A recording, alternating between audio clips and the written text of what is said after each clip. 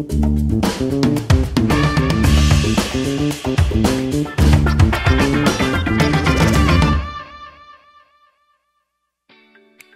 everyone! Magandang araw po sa inyong lahat. Ako, lalo na po sa mga taga-CEU, mga Escolarians na nanonood po sa atin sa pamamagitan ng lahat ng ating digital channels. Welcome sa kauna-unahan at ako, ang pinaka-aabangan pong online show ng Centro Escolar University.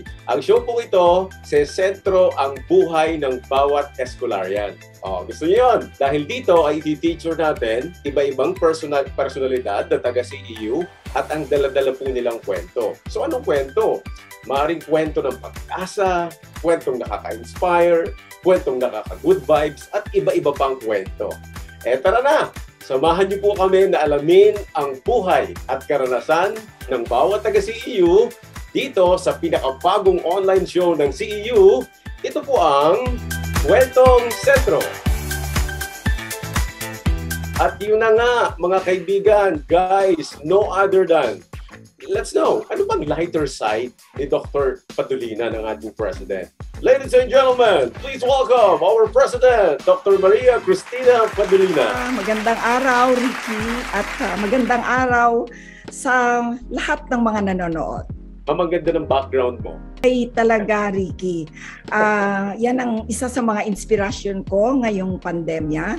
Ang paghahalaman para pag break ko, yan ang aking pinupuntahan, ang aking garden. Ma'am, we know you're busy, no? Hindi na kaila sa amin yun. Napakaabala po ninyong tao. May time ba kayo magluto? Nagluluto ako. Wow. Lalo na ngayon dahil madalas nasa bahay ako, nakakapagluto ako. So, yes. Ano yung favorite menu? Ano yung favorite mo niluluto? Ang paborito kong recipe ay syempre Ilocano ko, no? Pinakbet at saka bagnet. Wow! Sabi nung iba, ma'am, paano rin mga pampabatang pagkain, bagnet, diba? Hindi. May katumbas naman siya, pambalance siya na pinakbet. Okay. Kulay yun, di ba? Alright. So, balanse naman. Akalaan nyo, no? Nakakapagluto pa pala ang isang Dr. Padolina sa kabila ng kanyang kabisihan. Ano pa, ma'am?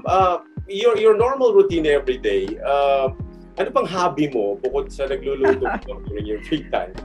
Sa umaga, kailangan uumpisahan ko yan ng exercise. Oo.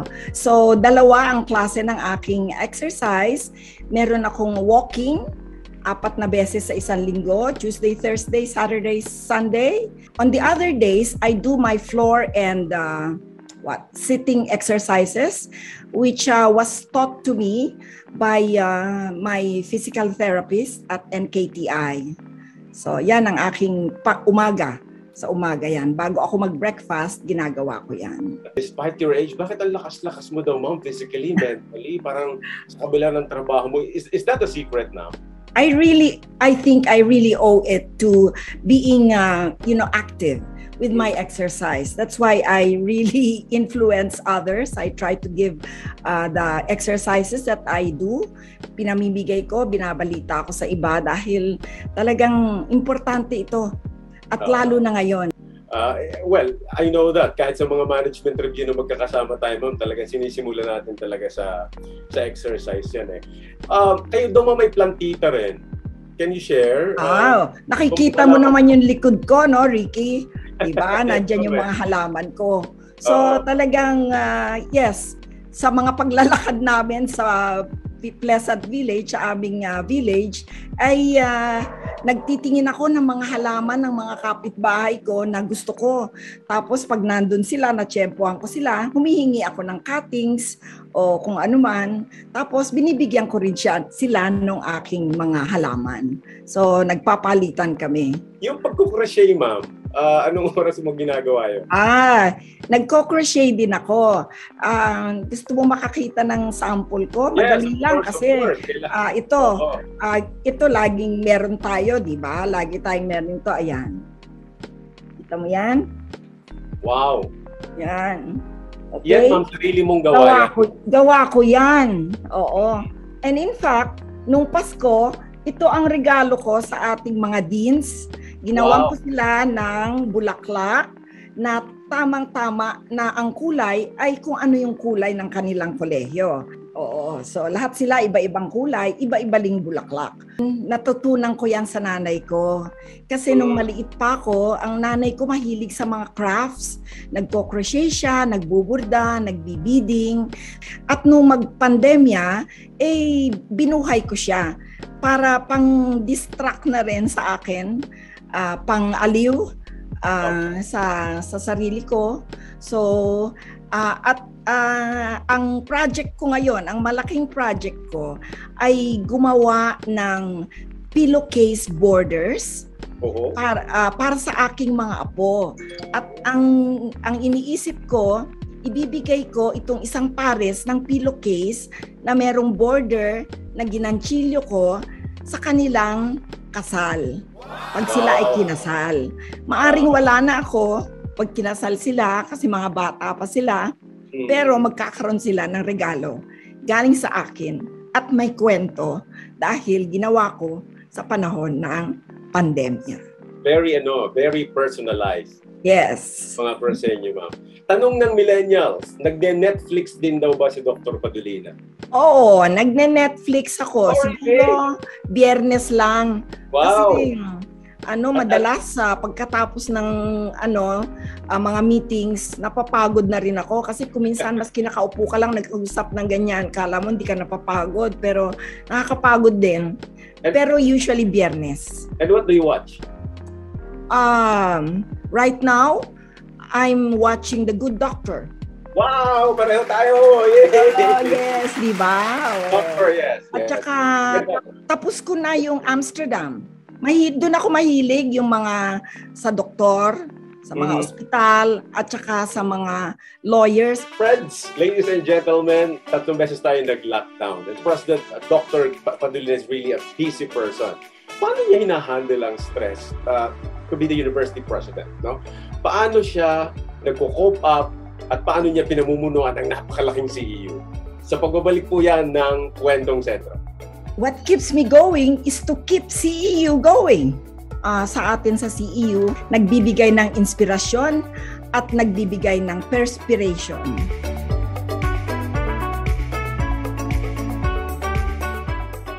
Naniniwala ako na ang edukasyon ang susi sa pag-abot ng pangarap.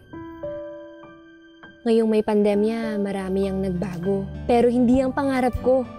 Sa block system ng Centro Escolar University online class, may oras ako sa pag-aaral at sa aking pamilya. Ma, konting tiis na lang po dyan. Gagraduate na ako. Para sa mga estudyante, magpadayon kayo. CEU honed us to become ready to face the reality of life. It teaches us science and virtue, which molded us to become scientific and knowledgeable, and of course with virtue and life. I still recall being a student leader. Those activities for the student helped a lot to where I am right now. The business that we have is also aligned with that, doing events and marketing strategies for companies. Centro Escolar University has always been true to its commitment to provide opportunities for growth and development for its students. It's not only knowledge and skills that are important to me. I also look on my values. What is it that's important to me? What are my morals? What are my philosophies? And these are my basis in my decision-making skills and in my performing well in the current job that I have.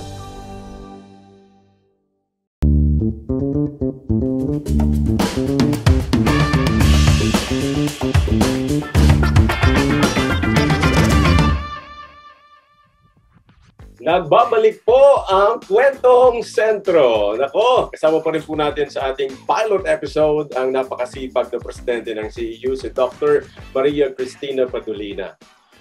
Ma'am, what keeps you going? No? Ang hirap, ang laking challenge ng hinaharap ngayon ng buong bansa ng akademya sa pandemic. What keeps you going? What keeps CEU going despite the challenges? What keeps me going is to keep CEU going. Kaya ang ating tema noong 2020 at hanggang ngayon ay continuing education and engagement in the university. kailangan ipagpatuloy natin ang pagtataguyod sa ating universidad na sa kabila ng pandemya ay makakapagturo pa rin tayo sa ating mga estudyante, makakapagbigay pa rin tayo ng serbisyo. Yun ang talagang number one. Ma'am, ang dami mo nang nagawa, ang dami ng accomplishment ng CEU. Why do you keep doing what you do? Kasi naman, Ricky, nagbabago ang mundo. Maraming lumalabas na mga bagong pwedeng gamitin sa teknolohiya. Kung halimbawa, no? Kailangan magamit natin yung mga yan para nating mapabuti ang serbisyo ng universidad. Nagbabago din ang ating mga estudyante, di ba? Mga Gen Z na tinatawag nila. Anong kiliti nila? Paano natin sila maiengganyo na mag-enroll sa CEU? Paano natin sila maiengganyo na magpatuloy ng kanilang pag-aaral ng lalong masusi, maganda? Yan. So, lahat yan kailangan. At lalo na nitong pandemya, ang bilis magbago ng sitwasyon. Kaya kailangan lagi tayong alerto sa mga pagbabago para ang universidad makasakay sa mga pagbabago na ito. Lahat ng taga-CEU, top management, teachers, even janitors, hanga sa leadership skill mo, ma'am. Anong sikreto ng isang Dr. Padolina to lead a very big university? Marami na siguro mga paniniwala ko. Oo, na yun ang gumagabay sa mga ginagawa ko. Mula pa nung maliit ako, ang aking motto ay do your best and God will do the rest. So yan, napaka-importante yung pananalig natin sa Diyos. Pero sa kabila naman noon ay ang matibay natin na resolve na tayo rin ay kikilos. Hindi pwedeng nagdadasal lang, tayo rin ay kumikilos. So, yan ang isa. At ang isa pa, sa atin sa CEU, nagbibigay ng inspirasyon at nagbibigay ng perspiration. Sa bawat isa sa inyo ay tinitignan ko, inoobserbahan ko kung saan kayo magaling. At tinatry ko na doon ko kayo ilagay o kaya doon ko hingin ang tulong ninyo. Kasi alam ko magagawa ninyo ng mabuti. Darating ang point, ma'am, you will going to leave CEU as president of the university. What legacy do you want to leave CEU? Tinatanong sa akin yan, parang hindi ko kayang sagutin. The legacy is what I've been doing. What all of us have been doing. Okay? So, ang presidente, ang bawat presidente, merong strength. Kagaya nung sinabi ko sa iyo kanina, bawat tao, kinikilala ko, merong strength. So, merong maiiwan. Siguro napapansin ninyo na ginagawa ko, lagi kong sa bawat speech ko, hindi ko kinakalimutan yung ating philosophy na science and virtue. Dahil naniniwala ako na ito ang pinakamahusay na gabay sa ating personal at professional na buhay. Hindi lalago ang knowledge and skills mo kung wala kang karakter. One legacy, I don't think I can point to a single one. How do you want to be remembered? I want to be remembered as a happy president. And that I hope I have made people in the university happy, our students happy. Okay, friends, gusto niyo ba ng fast talk kay Dr. Padolina? Alam niyo yung fast talk, friends? Huwag kayo aalis ha. Sa pagbabalik po natin, game na game, si Dr. Padolina sa ating fast talk. Sandali po lamang ha. Nervous yata ako dyan sa mga tanong mo ha. Binigyan ko sila ng picture. Saan ba gagamitin? Ginawa nilang target nila.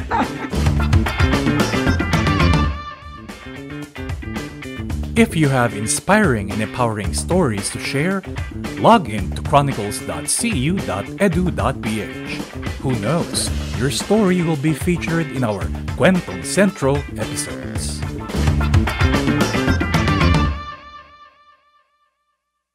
It is important to have a good quality education because it opens doors of opportunities for a better life. Good quality education is the foundation of building a better society and a better Philippines. CEU built a path for me to walk into of the journey I chose to take, and most importantly, CEU taught me more than the textbooks lessons, but life lessons. CEU prepared us for what lies ahead. So as an education graduate, we were prepared technically, psychologically, and spiritually. So when I say technically, we were exposed to different strategies in teaching. We understood the different principles behind the method. And spiritually, I think because CEU gave importance to values. With that key called education, you have the chance to open doors in front of you. As I see it, you can open the door of being an entrepreneur, of being your own boss. And CEU, School of Accountancy and Management, really helped me to understand more how a business works. And with that understanding, I can use and offer solutions that would help my clients in their collections, disbursements, or liquidity needs.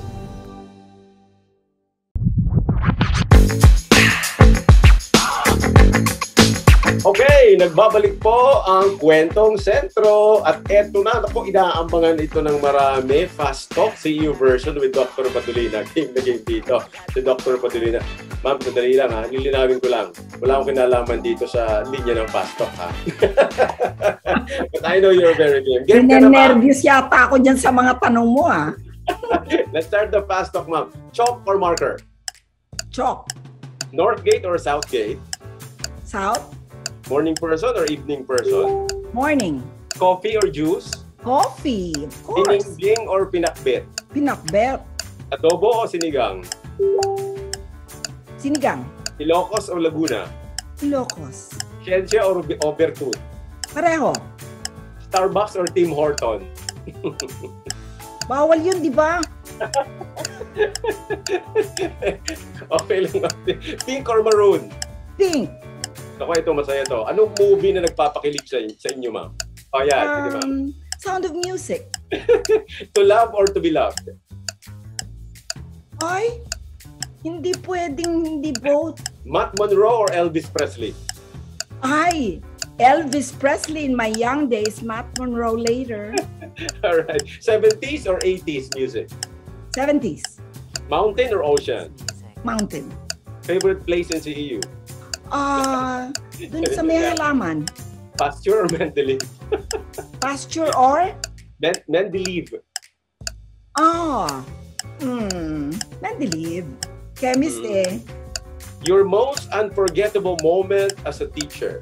Ang label sa akin, nung ako'y nagtuturo sa UPLB, ay terror. Okay?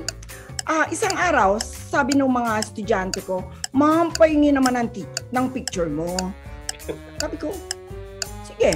Binigyan ko sila ng picture. Saan nyo ba gagamitin? "Ma'am, sa February fair natin, dun sa booth ng chemistry." Sige. Eto. Di na-curious ako, anong gagawin nila sa picture ko? So, pumunta ako sa February fair at tinignan ko kung anong ginagawa. Alam niyo yung ginagawa sa picture ko? Ginawa nilang target. Dartboard. Bayad ka para nakapilang estudyante sa bumabayad para lang sila. Your most unforgettable moment as a student?